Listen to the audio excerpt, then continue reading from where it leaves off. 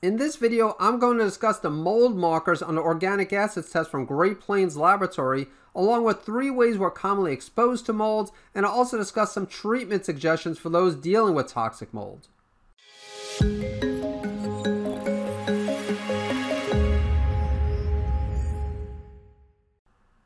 Before I begin, I just want to remind you that the main reason I put together these videos is to help people with different types of autoimmune conditions and other health issues better understand the test results so that they can find and remove their triggers, correct any underlying imbalances, and feel great again. I need to let you know that this video is not meant to be used as medical advice or as a recommended treatment protocol, and it isn't a replacement for consulting with a competent healthcare practitioner. The organic acids test from Great Plains Laboratory offers a comprehensive metabolic snapshot of a patient's overall health. It provides an evaluation of intestinal yeast and bacteria, markers for vitamin and mineral levels, oxidative stress, neurotransmitter levels, indicators of detoxification, and is the only organic acids test to include markers for oxalates. Many people underestimate the negative impact that mold can have on their health. But the mycotoxins produced from mold can cause a lot of health issues and can sometimes lead to debilitating symptoms. Not all molds produce mycotoxins, but over 300 types of mycotoxins are known to be produced by molds. And the concern isn't just with humans, as mold can affect the livestock as well, which of course can indirectly affect humans. Aflatoxin, vomitoxin, zearalenone, fumonisin, and ochratoxin are the most significant mycotoxins affecting the livestock population. Grains such as corn, wheat, and barley may be easily contaminated with mold, which is how the livestock get these mycotoxins. So how is mold toxic to your health? First of all, it's important to understand that not everyone has a negative reaction to mold. Genetics does play an important role with regards to how people will react to mold. HLA is part of the immune system involved in something called antigen presentation. And there are certain HLA genotypes that make people more susceptible to the mycotoxins and thus cause numerous symptoms. The reason why people with these genes are more likely to react to mold is because having one of these HLA genotypes will reduce the person's ability to clear the mycotoxins produced by the mold, which in turn is responsible for the symptoms people will experience. Exposure to mold and mold components is well known to trigger inflammation, allergies and asthma, oxidative stress, and immune dysfunction in both human and animal studies. Most of the time, we are exposed to mold through one of the following 3 ways.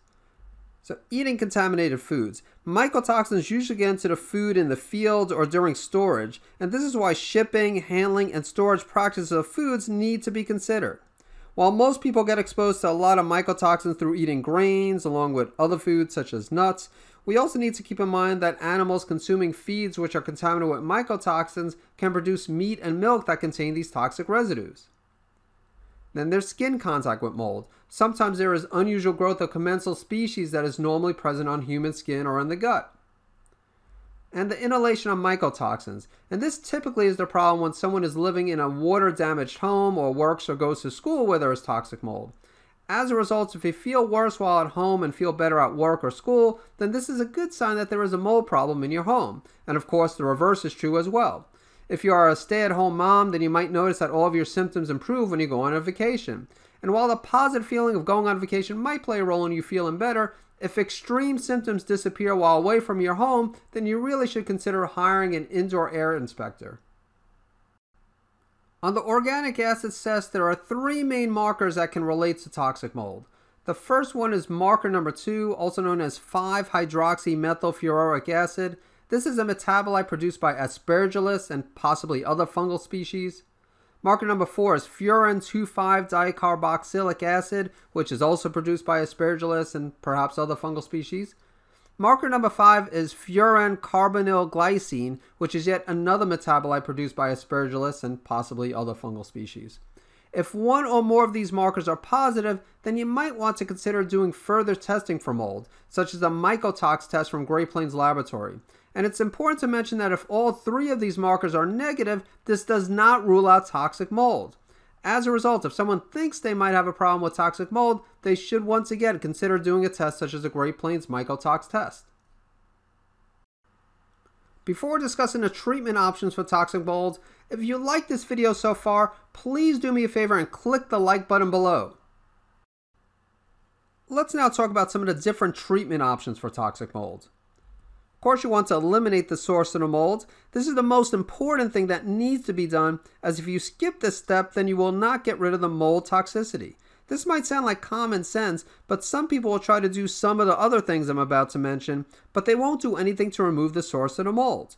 Of course, before eliminating the source of the mold, you need to confirm that there is a mold problem either at home, at work, or at school. And once this has been confirmed, then the next step is usually either do mold remediation or do everything you can to avoid the source.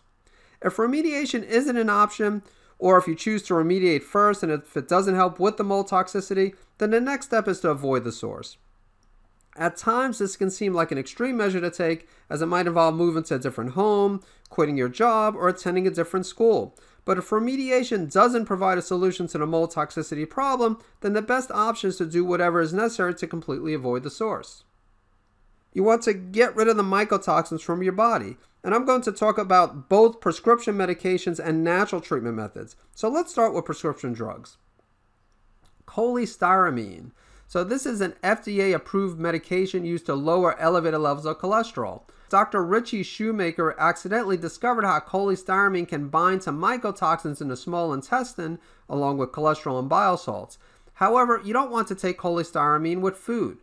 The recommended dosage is 9 grams taken 4 times per day on an empty stomach.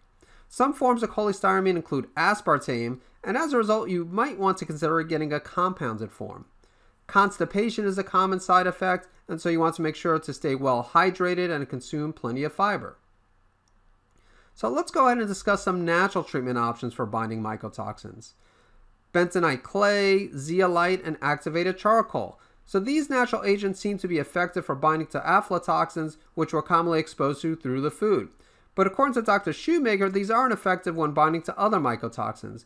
And so while you can always start by taking these natural binding agents, if you don't notice a significant improvement in your symptoms, then you will want to consider taking cholestyramine. Glutathione. So glutathione is the master antioxidant in the body, and it plays an important role in phase 2 detoxification. The CYP450 enzymes convert mycotoxins into reactive intermediates, and glutathione S-transferase catalyzes the conjugation of these intermediates with reduced glutathione, which in turn leads to the excretion of the mycotoxin. As a result, you want to make sure you have healthy glutathione levels. You could take a precursor to glutathione, such as N-acetylcysteine, also known as NAC, or an acetylated or liposomal form of glutathione. An air purifier. So although some good quality HEPA air purification systems might be able to help reduce airborne mycotoxins, if someone is dealing with chronic inflammatory response syndrome due to toxic mold exposure, then getting an air purification system alone usually won't be sufficient. There is some evidence that ozone can degrade certain mycotoxins. Just as is the case with an air purification system, having an ozone machine probably won't provide a permanent solution, as you need to remove the source of the mold. Address marcons. So these are strains of Staphylococci bacteria, and they colonize the nasopharynx. The problem with marcons is that they can create biotoxins, and this in turn can further increase the inflammation associated with the chronic inflammatory response syndrome associated with toxic mold. As a result, if this is an issue, then it needs to be addressed in order to overcome the toxic mold problem. Eradication of marcons is typically done through the use of a compounded nasal spray. The final steps involve addressing the inflammatory process and hormone imbalances associated with the mold toxicity problem. While removing the source of the mold exposure and using binders to eliminate mycotoxins can help greatly, this doesn't always suppress the inflammatory response, and it also won't address the hormone imbalances. If you enjoyed watching this video, then please click on the like button below, and if you want to learn more about how to read your organic acids test results, you'll want to check out my organic acids overview video where I discuss the entire organic acids test in detail.